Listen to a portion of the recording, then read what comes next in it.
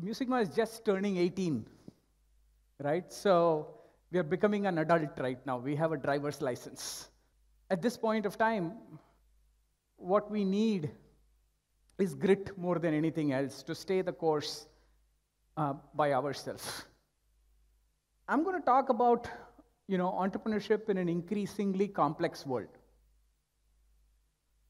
So before I do that, I want to set the stage of what complex actually means so that it will make sense for you. The first half of my talk, I'd like to time it such that about 15, 20 minutes, I want to, talk about how to build a company that's very, very profitable.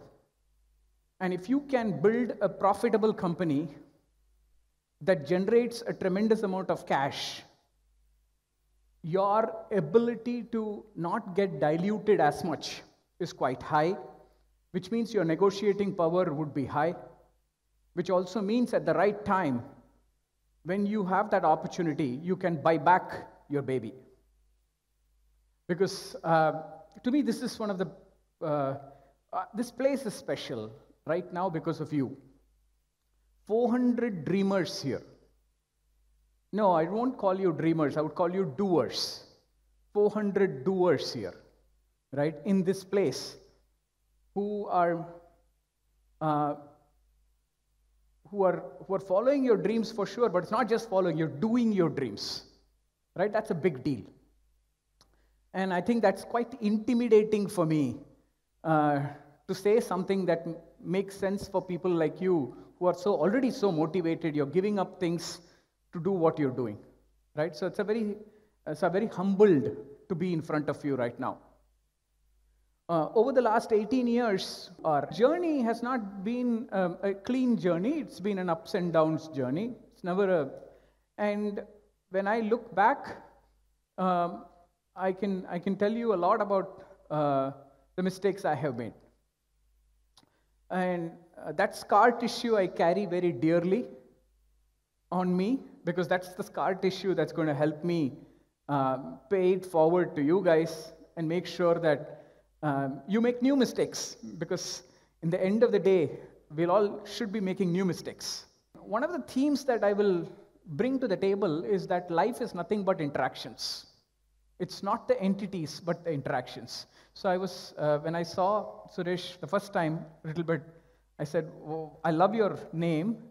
And the way I think about life is nothing but a bunch of kisses, right?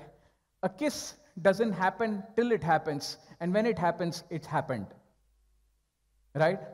I think this concept of emergence is like that. And you're going to, one of the things that happens is emergence.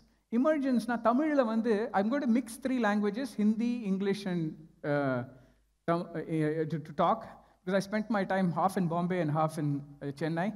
I'm a Annanagar Kilpauk boy, and I played at the TNCA ecosystem cricket, and thank God I was not good enough for cricket, otherwise Musicma would not be built. But so with that perspective, let me start the talk and start by introducing this word complex, what it means to all of us. So what we want to talk about today is 2 things, guys. One, the problem space today. Let's understand the nature of the problem space, okay? And the second thing we want to talk about is the role of the founders in the ecosystem, because we, at a high level, we solve problems. That's what we do, right? So with that in perspective, I want to understand this word complex in as simple perspective as possible, right? So when you see the world, let's look at it in 2 dimensions. The first dimension is you don't know what to do. And second is you don't know how to do it, right? So that's the 2 dimensions. So with those 2 dimensions, when you look at it, when what to do and how to do is quite certain, that world is simple. In that world, you automate. A world of simple problems needs automation, right? Like, for example, how to go to church. In our world today, you can say, hey, these are the various steps, you can go to church that way. That is a simple problem, and it will eventually be automated. It's already automated. Nowadays, you don't have to talk to anybody about it.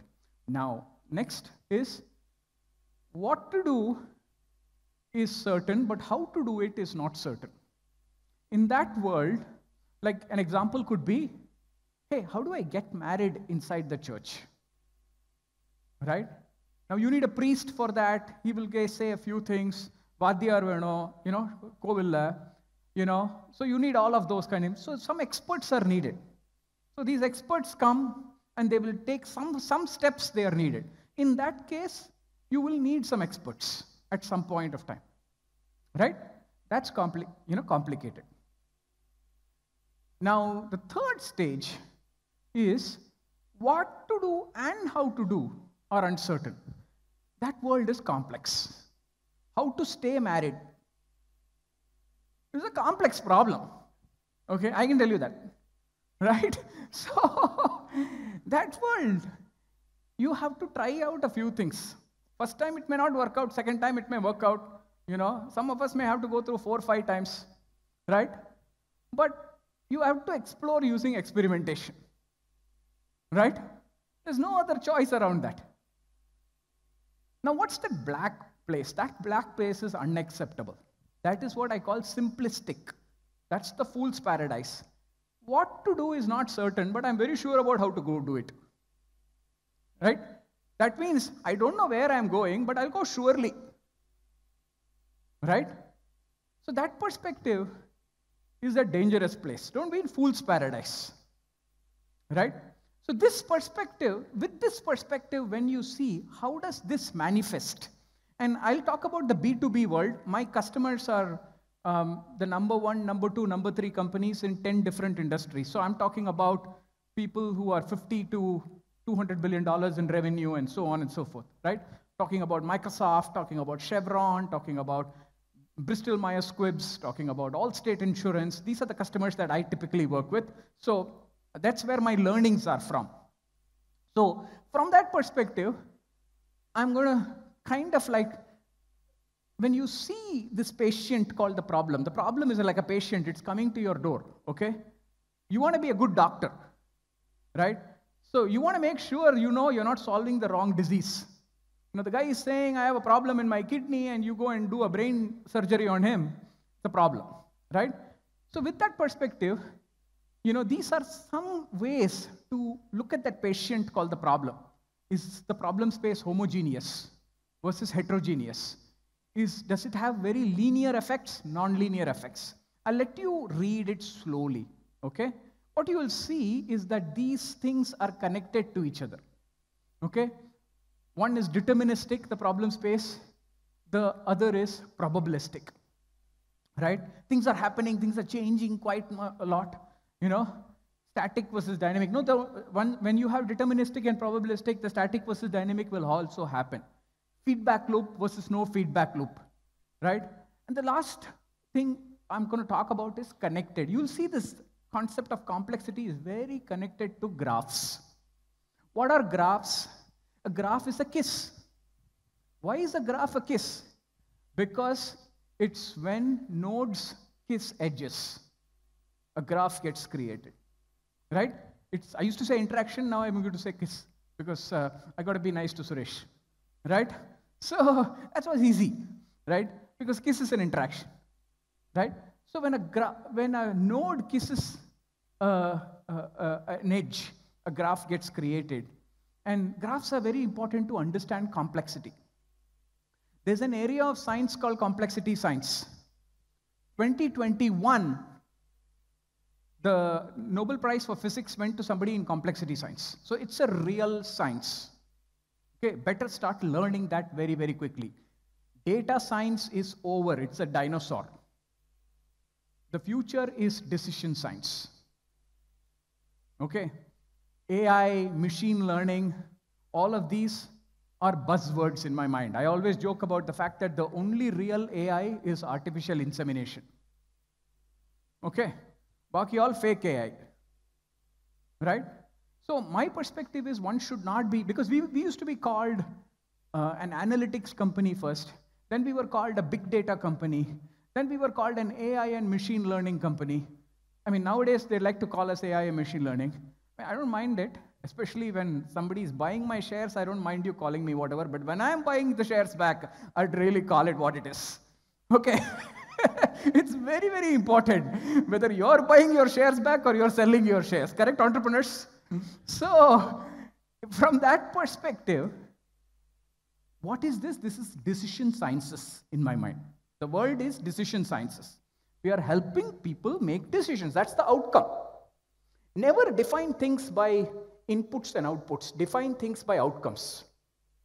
Because if you define things by inputs, you would say data engineering, this, that, snowflake, all of those kind of things you will say. If you say outputs, you will say AI, machine learning, descriptive, inquisitive, predictive, prescriptive, all of those kind of things. If you say outcomes, you will say inventory management, replenishment, collaborative planning. So problems, better see it as outcomes. Don't see it as inputs and outputs, right? So with that perspective, when a complex problem comes, first thing first, know how to identify it. Okay? And don't solve a complex problem in a simple and complicated manner. That becomes bad. So I want to give you a framework. This is an original framework, okay? Which means it's mine, okay? I built it, and two, it could be wrong. Okay? Those are the two things to keep in mind. This is an original framework, right? Now, how does complexity manifest in organizations, and why does it favor kisses over, I don't know the other word for it, but interactions over entities? Why does it favor kisses? Okay? Let me tell you, why does it favor graphs? Why does it favor nodes and edges? So when you look at the problem space as how frequently the problems occur and how much impact the problem made, when you look at it in these two dimensions, how many times did it happen? And when it happened, how bad was it? Okay? So, common cold, it happens. The name itself is called common and cold. Right? Common means how it happens commonly, and cold, it is what it is, right? So, that area is the barren desert of low return. You don't care about it too much. Comes and goes, you don't care about it. The second area, I want to talk about the green area, is the fertile land of disproportionate return. It can happen in high frequency or high impact or both. When they come, you're like, oh, macha. We got to do this. But the fertile land of disproportionate return, the number of people chasing that problem space is too many. All these guys go behind them. Finally, somebody will get it. Right? So that world, the fertile land of disproportionate return, lands up being the fertile land of disappointing return. Okay? Then what is remaining is that in-between river. That river, I call it the river of reasonable return. The river of reasonable return is not one or two big problems, but many, many, many small problems that are interacting with each other. Great movies have a lot of character actors. Sholay. Sholay is an interaction between Sanjeev Kumar, Dev and Viru, Amitabh Bachchan, Dharmendra, Basanti, Hangal, Sachin. Even the smallest actor makes it important in that character, a movie like Sholay. It's a bunch of interactions that are happening, and together in that interactions, interesting things are happening. Right? So that perspective of how these interactions happen, how do you study interactions is going to become important. How do you study a kiss? It's going to be very, very important. Because you go and bite the lip, it's not a kiss. Right? You got to feel something, and the other person should feel something. Both of those things have to happen, and when it emerges, it's beautiful. But it better emerge. Amayano. Tamil la amayaradu solvanga. Amayarduna adu aminjidum. What that means is it happened. In Tamil, there's no better word. The word of emergence is very hard to explain in many languages. Now, in that world, a river of reasonable return should not be solved as entities. It should be solved as interactions. How those things are connected to each other. Okay, how inventory management, replenishment, collaborative planning, pricing, forecasting, how are they connected to each other? It's in the connections that the game is played. So, you need new ways to see those connections. You need a new way of seeing that problem space itself. But what do? We go and solve one dot at a time. We see the world as stars and we don't see the world as constellations. Sir, I have one thing for you. What will it do? It will make sure that for your mush, I have a special dye. Huh? Oh, dyeing mush, that's a great thing. I have something else for you, sir. It will remove nostril hair. You know, I mean, when you take each problem one by one and solve it, you don't get the maximum end-to-end impact. How you connect the dots together is going to be important.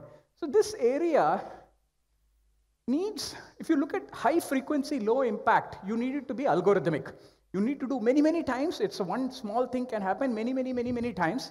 And therefore, that is algorithmic. So as you go from top bottom to bottom, it's algorithmic to heuristic. When it happens very little times, like for example, I might go public only once, right?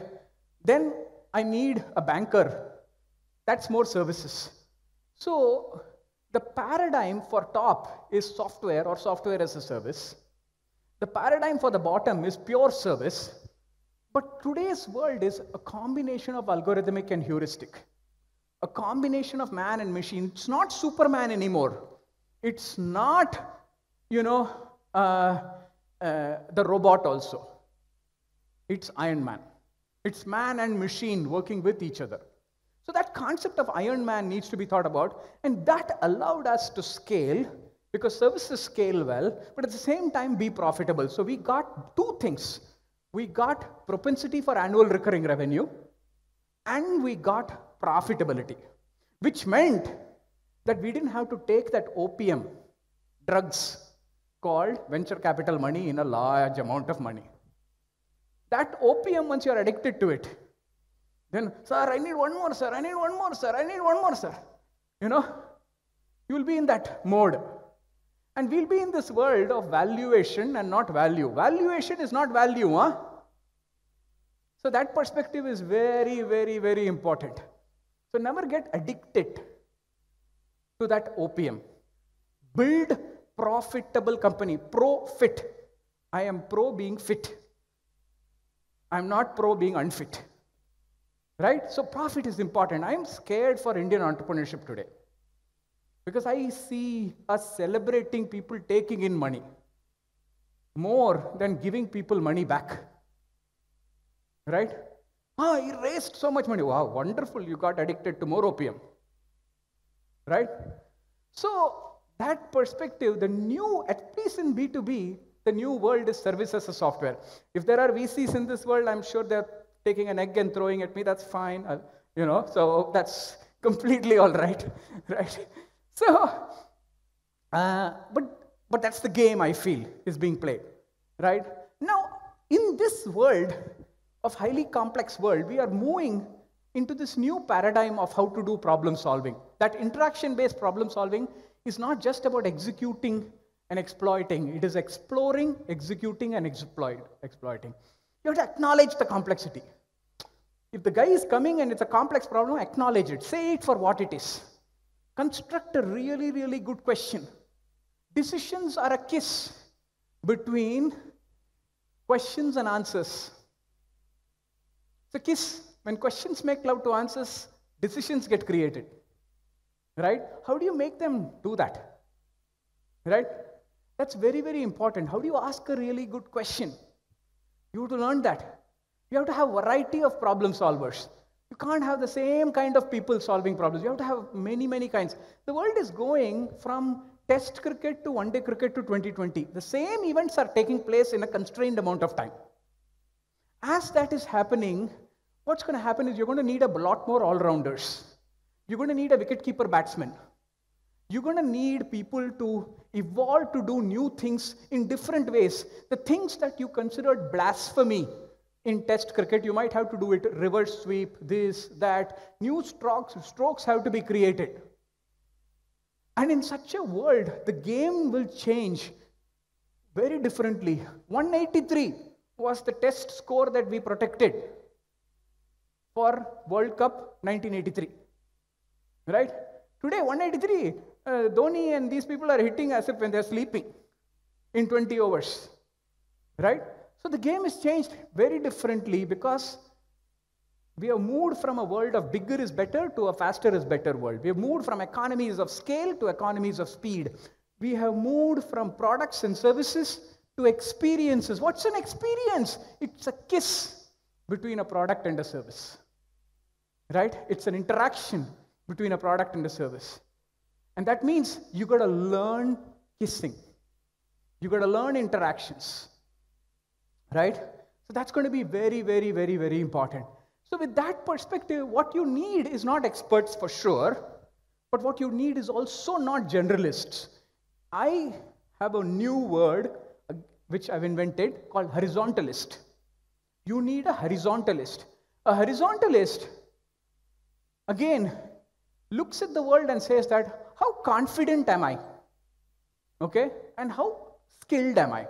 How much I can, how much I know stuff.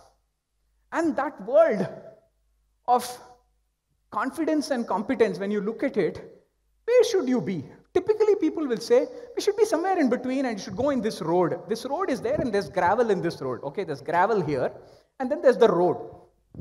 Now, the gravel has some value to it. I'll tell you what that value is a little bit. How many of you driven in United States? So when you're going in the edge, you'll have a rumble. Okay, that rumble tells you, oh shit, I'm going outside the road.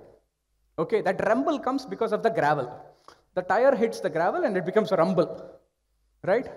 So the road, we don't know this road is exactly where it should be. So what's the right path to take? You're a blind man and you need to go in this road. We all know we are blind. Right? We are facing complex problems. Therefore, it's very, very hard to know exactly how confident we can be, how skilled we can be. So the best path to take is this path which I call flow, which is kiss flow, right? Which basically, where you're going to take this risk-taking for some time, where you operate with a lot more confidence than you should.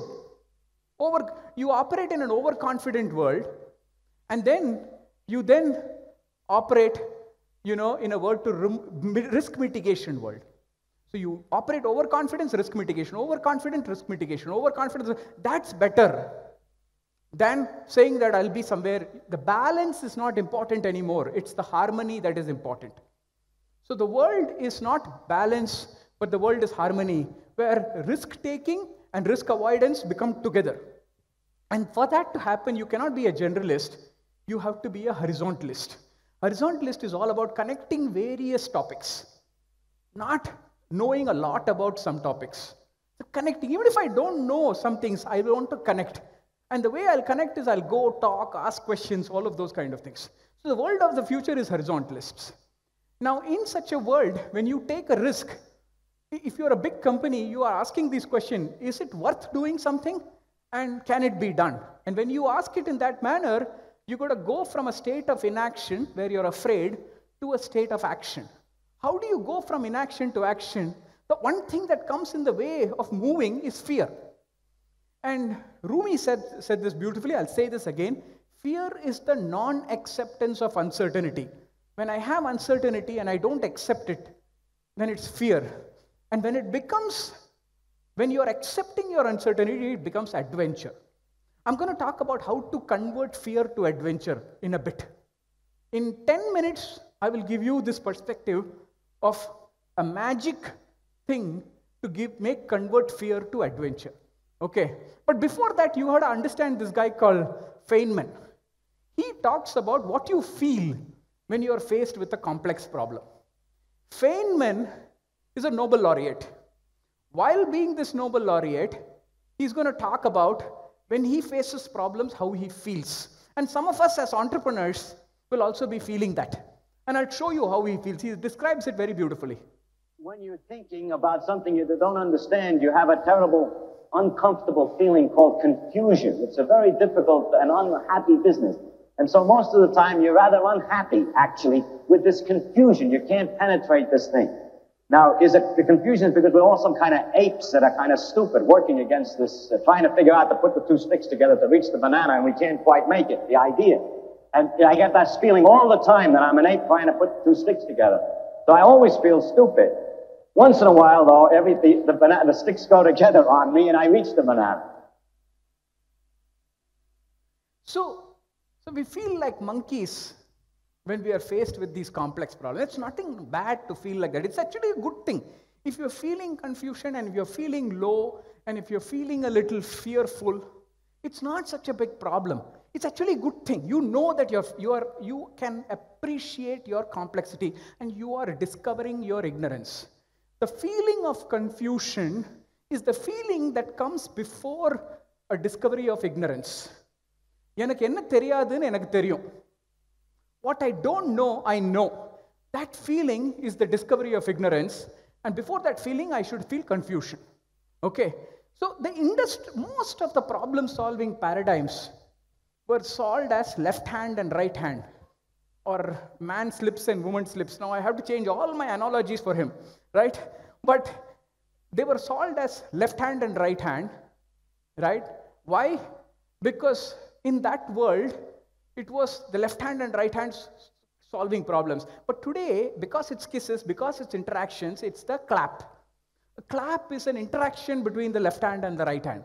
In that world, in the industrial era world that we have lived in most of the time, you had inputs, practitioners did the inputs, outputs, expectations were set by business, and then they came together and they said, let's actually, hopefully, the left hand and right hand will meet, and hopefully we'll have enough time to make them meet, so you'll do something like this slowly and get them to meet.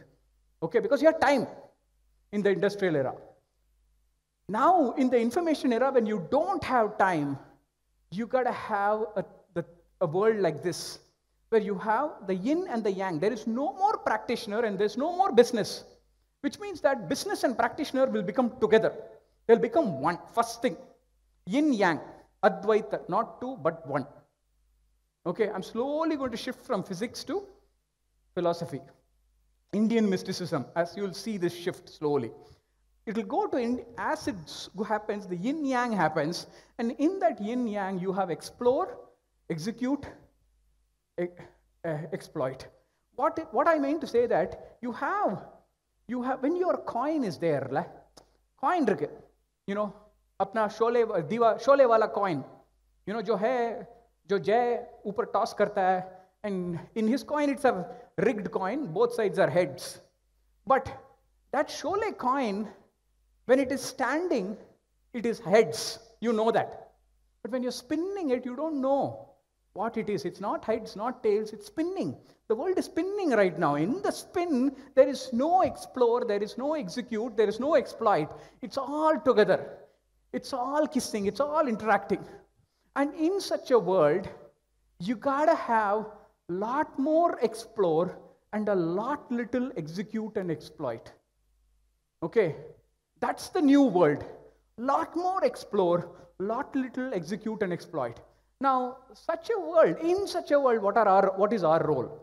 Okay, this is where it becomes philosophical. This is where I had a choice to take this company public, take $500 to $700 million, you know, in valuation, and I don't know what I'll do with it. I'll probably give 100 BMWs, right? Yeah, but it's even better, right? So I'm a little stingy, so, you know, see, I'm still, you know, or you gotta, in such a world, what is our role as founders? That's something we have to ask ourselves, okay? So for me, that choice was either go plus 500, plus 700 as wealth, or minus 220 in loan. Okay, which meant I feel like an 18-year-old who I'm still feeling like a child. Should I give up my dream, or should I build this just because the investors, their fund life is over and they have to exit? And when I thought about that, I said that my dream was more important than anything else. So I decided that I'm not going to take this wealth now, and I'm going to invest back into myself as an 18-year-old who's still thinking like a child, right? So that perspective meant that we have to understand this game to really, really make that choice. For me, it was easy to make that choice. I'll tell you, for some of you, you might think, why is you're an entrepreneur, you should be taking risk. But what we do many times is we take the risk and then we get scared and then we take money. Okay, that's like saying, that's like being like this high-end model. I'll eat, then I'll throw up. I'll eat and throw up just to be thin, So my perspective is never take money to mitigate risks. Take money to take more risks. Okay, that's the way to be thinking about, because your business is taking risks. That's what your business is as entrepreneurs. So first is, let's understand this thing called money. Money. What is money? Money is nothing but value that was created in the past. Somebody did some work somewhere and value got created, and that is money. Okay, that sits in a pension fund. Then it goes to a venture capital private equity firm. Those guys are agents of the money. It's not their money, by the way. They are just agents. They are a pipeline. Okay, and they take a commission when that money comes to you. Okay, that's the value from the past. So what is value that will get created in the future? Value that will get created in the future is nothing but ideas and talent that holds that ideas. Okay, right now, this is my equation. The kiss between the past and the future. Let me understand that kiss a little better. Okay, so you have money chasing ideas, that's called investment. Talent chasing money, that's called employment. Agreed? So far you're with me? Simple? Now in that perspective, guys, don't worry about, I'll give you these slides, so you don't have to worry about it, okay? So in such a world, money is chasing talent, talent is chasing money, investment, employment. Here, the money is daring you. Macha, panni mudima kamini. Do it and show me, boss. तेरे को challenge करता हूँ मैं. वो daring करता है, right? Ideas, talent, dreaming करता है. So dreaming and daring, these two things are happening. But something interesting is happening in entrepreneurship. Let me tell you what is entrepreneurship in my mind. How I define entrepreneurship for myself.